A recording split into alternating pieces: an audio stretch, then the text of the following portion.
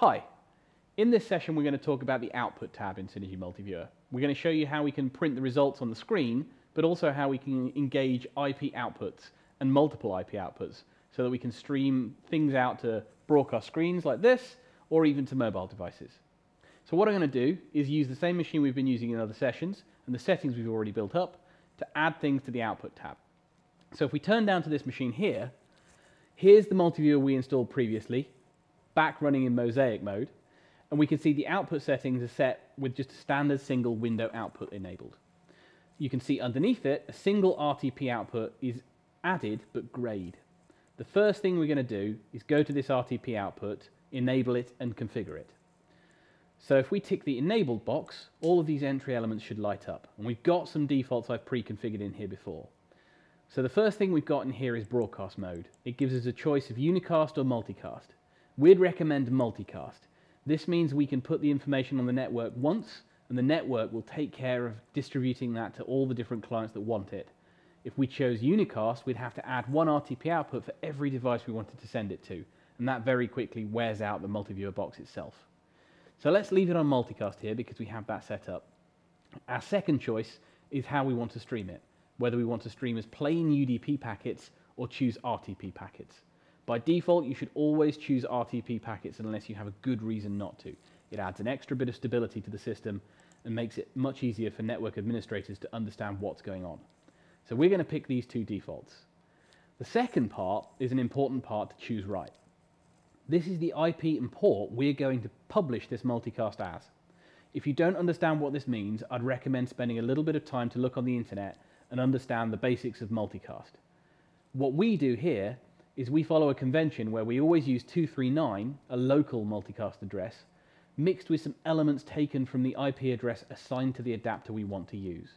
So if we look down here, we can choose what multicast network cards we want to actually broadcast on. I only want to broadcast on one network adapter here, so I filled out just my primary source IP. In a high availability scenario, I would probably want to broadcast onto two networks, and therefore would want to use two network cards, in which case I can describe two different IP addresses in here, one for the primary network card, one for the secondary. However, we're just sending out on one network card here, so I can just fill in one. This means this is going to make sure all the multicast traffic goes out on my dedicated video network rather than coming out on the office network here that has the internet and file sharing on. The other entry we've got in here is TTL. TTL means time to live. And this is required if you're using advanced multicast routing, and it describes how many routers the multicast packets are allowed to go past. If you're not using advanced multicast options and you don't have a network administrator telling you to change this, just leave this on the default one. As I mentioned before, we use a convention in Cinegy to understand what we want to send the multicast to avoid colliding. We don't want to have too many things coming out with the same address. So what we do is we choose 239 always at the front, then we use the same number here that we have on the network card here, then we use the fourth number matching the network card, and then we just take the third number here, 3, and add 1, 2, 3, 4 to it, depending on how many things we've got. It's just a convention we use here to prevent having to look up and maintain complex spreadsheets in our test environment. The important thing is to make sure we never reuse any address more than once, not even on the same machine, because otherwise the network will send all of those down. The final part is the port number. This lets us differentiate streams. It may be that we want to download two streams with two different port numbers to differentiate them, but generally you should use different IP addresses with a different port number in all cases. We always use the default 1, 2, 3, 4 here and vary the IP port to get a unique combination. Moving down next, we have the video format options. This is where we can pick how we want this output to be rendered. I've been set to 1080p 50 because this gives a really nice view on PCs decoding this. But you might want to use 1080i 25 or 1080p 25 if you need lower bandwidth feeds or to run into some traditional broadcast equipment that can't handle the higher frame rate definition. Similarly, you might actually want to be rendering out to SD solutions. So we have some standard definition selections here.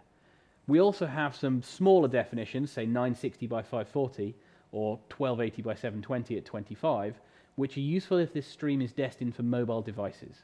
We'll come back to that later. We also support UHD outputs. In this release, we support 25 frame per second and 30 frame per second outputs at 4K. That'll get bigger in the future. For now, we're going to stick with the 1080p 50 output because it gives a great output when we look on our screens here. The next option set is how we want to compress this video. We're using the NVIDIA H.264 GPU offload. It's a great choice and saves a lot of CPU power. If we don't have an NVIDIA board installed, we can use the standard Cinegy software H.264 encoder or the Cinegy MPEG-2 encoder. The MPEG-2 encoder is really useful if you have some legacy equipment you want to get to, or you want to achieve some really low latency multiviewers, perhaps set with iframes only, to get just a few frames of delay from your multiviewer onto your screens. However, I'm going to stick with the H.264 NVIDIA encoder for this demonstration. We can also experimentally use the HEVC encoder to get really highly compressed outputs. The next thing to choose is our bitrate. At 1080p 50, we've got quite a lot of frames and quite a lot of pixels, so I've chosen a 25 megabit stream with IBBBP GOP structure of 30. If you don't know what a GOP structure is, either choose the settings I've got here or go and spend some time reading on the internet about it. It's a really important technology for understanding how codecs work. But at 25 megabits and a 30 frame GOP structure, we're going to get a really good looking feed here, especially using the NVIDIA GPU. Final choices are how we want to compress the audio. MPEG audio at 192 sounds great, but if we're really trying to get our compression levels down, AAC is a good choice if we need to shrink that down to really low rates. Otherwise, we can also do uncompressed audio if the receiving devices you have don't support compressed audio options, or audio is really important to you to be uncompressed. Finally, when we're in H.264 mode, we have an entropy encoding mode. Really, you should just leave this on the default.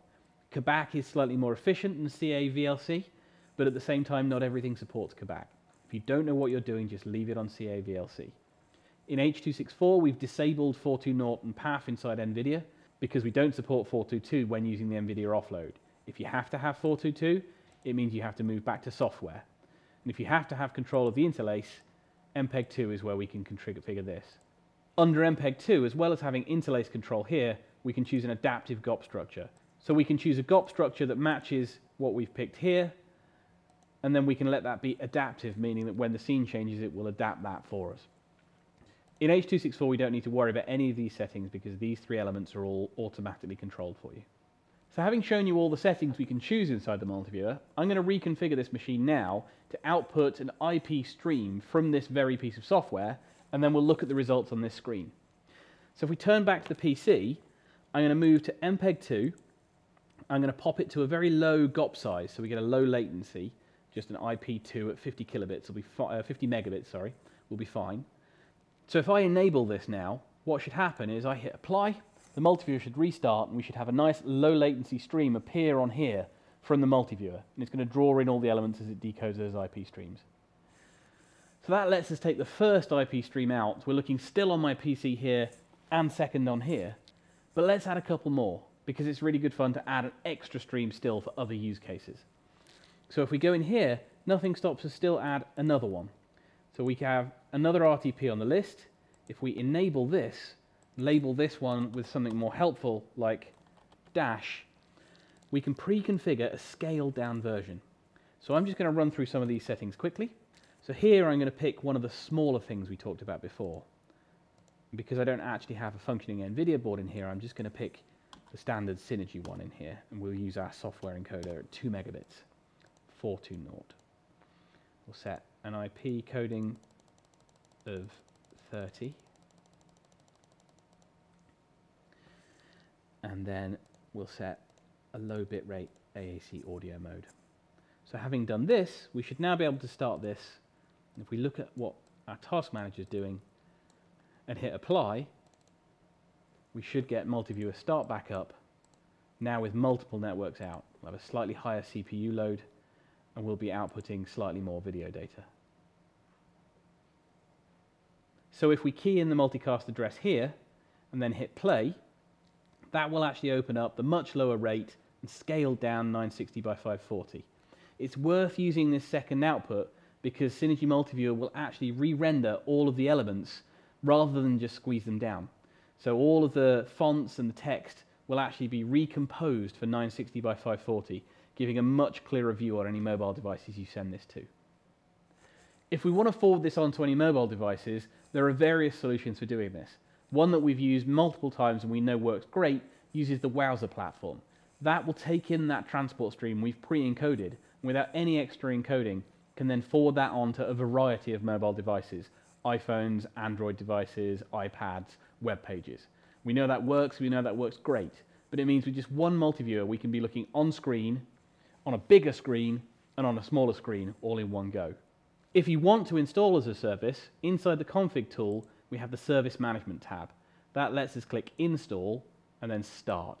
This will warn me I can't do this with a windowed output, so I can choose my outputs, I can disable that on-screen output, apply that, and it disappears. I can then quit the running multiviewer and then hit start in here. That will restart as a service, and now I could log off this PC. So I could log off this PC now and multiviewer will keep running, and you can see it's still going over my shoulder. I hope you'll join me in the next session when we'll talk about alarms, where we can use Cinegy Multiviewer to raise alarms and start letting you know that you've got problems with some of the streams we're looking at.